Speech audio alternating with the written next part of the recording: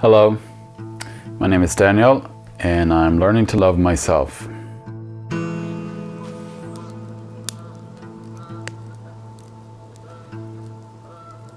In becoming clean and sober, for me, it became obvious, not in the beginning, but after a long time, many years, that I needed a parent.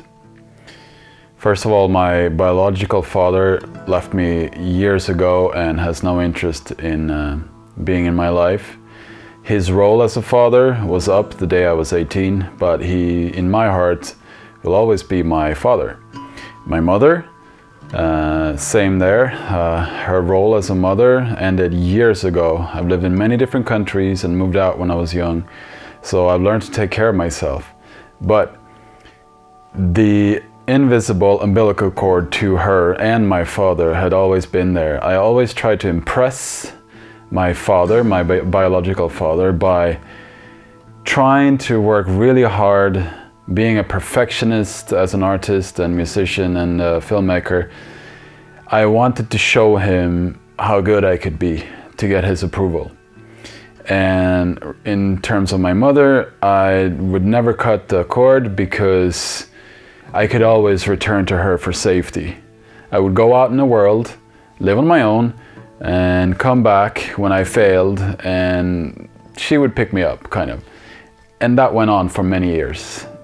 In a way, she became codependent on my addiction, and she has come to learn this and learning now in life for her sake, which is a great adventure and a great realization for her in itself. We're healing on both ends, me and her. So I needed to cut the cord between both of them. And what was there to fill the void? Well, there'd always been drugs, sex, relationship, work, money, whatever. And I've come to, like the petals of a flower, I picked every single one of those off and I was left with nothing. Like, all right, so what else? So I come to understand in reading the Bible and hearing father, father, father, father, like where's the mother? Well, for me, I think earth is mother. The flesh, this body, is the mother, and the spirit is the father. So how do people hear God speaking to them? I don't know. For me, through spirit. There is this voice inside of me that always has the answers, always knows what's best for me, but I refused to listen to it for many, many years. And now that all of the buzz and the surrounding noises has kind of faded, the signal is more clear and I can listen to it. And I've come to understand that this is now my parent.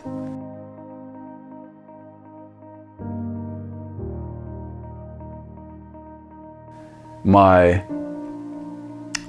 sometimes strict and harsh parent, but also very just and loving. So I'm learning to listen to this loving parent inside of me to learn how to love myself. And for me, I use Jesus Christ as my father, my loving parent.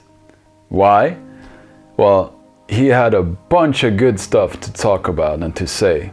And if I listen to that, it's kind of the advice that I believe a loving parent would give me or give to me.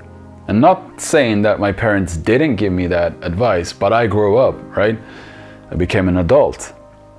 Now it was time for me to leave the nest, so to speak, and cut the cord.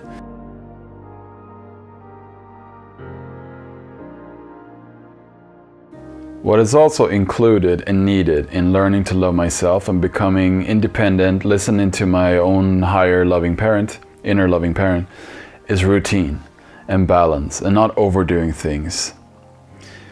I need to set certain times, go to bed at a certain time, get up at the same time to create routine in life. Keep my house in order, clean, meaning this house, this temple, and this house, my physical house. before I start going out and trying to clean up the world or fix people or help people, which is not something that I need to do anyway. I think that when the teacher is ready, the student will appear, and when the student is ready, the teacher will appear, and we meet, right? I had a friend tell me that after I went to the jungle in Peru, I went from Sweden to Peru into the jungle to find a shaman to work with ayahuasca. He helped me. He would never claim credit for healing, of course, but after he helped me, I went back to Sweden, and he told me, my friend told me, you will never ever help another person again. It's like, what are you talking about? That's what I want to do. He's like, did that shaman call you? It's like, right on. I went and found him, and he was there all along waiting. And in the exact same way, my father was there all along, waiting for me to come home. And I can now ask him for help. And I know that he's there always when I need help. It can be quite challenging and difficult to start listening to that good advice that comes from the inside. But what's the alternative? Running amok and having my own way, doing whatever I want, thinking there are no consequences? Yeah, I tried that.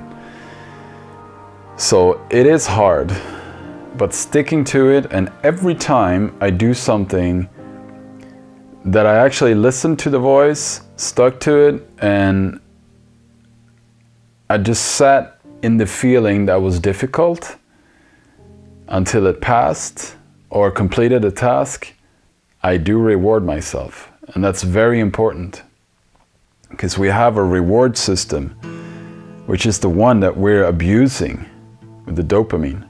And this dope generation of more, give me more.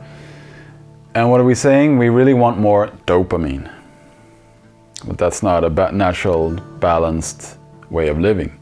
That's the instant gratification system. I want it, and I want it now, and I can basically have it now, so give me. And when you get it, there's a short-term reward or release of dopamine. You get a kick and a high, and that fades, and then what? So you go after it again.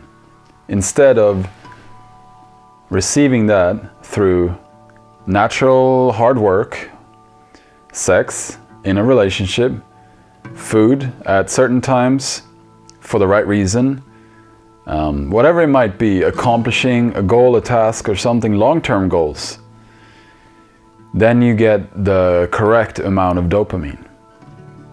But that's where the greed comes in. We want more all the time. So for me, listening to that parent saying, all right, man, enough, but I want to work some more. It's so much fun. It's not hurting anyone. Yeah, it's hurting me. My back breaks down if I don't exercise, if I sit too much, if I don't move, if I don't balance things. So yeah, it does hurt me. And then the little child in me goes, I want to do this. I don't want to, whatever, listen to you.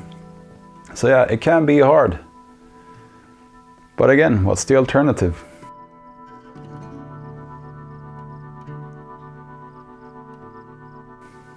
I'm learning to love myself.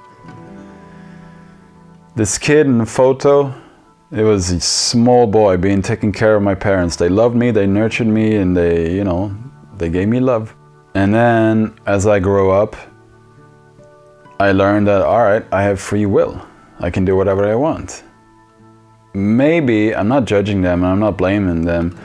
Maybe what my parents forgot to tell me, really, is that everything has a consequence. I would suffer consequences as a child, of course, and they would sort of punish me, not physically, but I knew that there were consequences. But once they were out of the picture, and nobody really around me pointing out what I did wrong, then yeah, it became chaos. I was a Viking for many, many years. So today I'm learning to love myself by listening to my ever-loving parent, Christ Jesus, And I have everything to thank him for, because I have my life in order again, and I do have a life. And if this is in one or another way helping you, please share it with someone else that might need a loving parent. This is one of the hardest things to do, becoming independent, learning to listen to your own inner voice and not the surroundings or surrounding people. So please share it, and thank you for watching.